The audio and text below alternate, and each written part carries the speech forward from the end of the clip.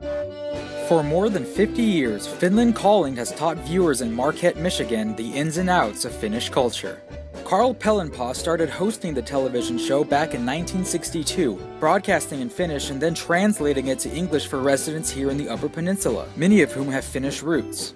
We started in black and white, without videotape, in 1962. You don't picture all these people sitting out there watching. And they say, celebrity? No, I just do a job. Airing on NBC affiliate TV6, Finland Calling has featured Finnish guests, politicians, and music, and rivals face the nation and meet the press in terms of Nielsen ratings, at least in Marquette.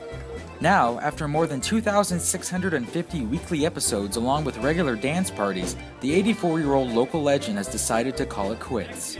A week before Finland Calling's final episode on March 29th, Carl also hosted one last dance party. If you take a look at the crowd that has assembled here for the last dance, this Elks Lodge is jam-packed with people, and it's blowing me right out of the water. Chalk it up to Carl's special kind of charisma.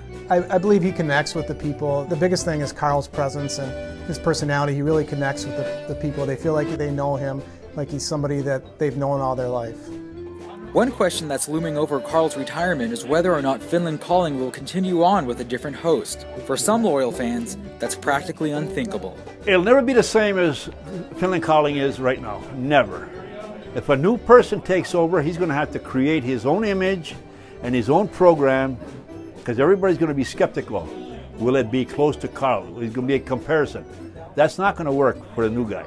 Like, he's our idol, the god, you know what I mean? It's when you see Pellonpaa, hey, we got to go.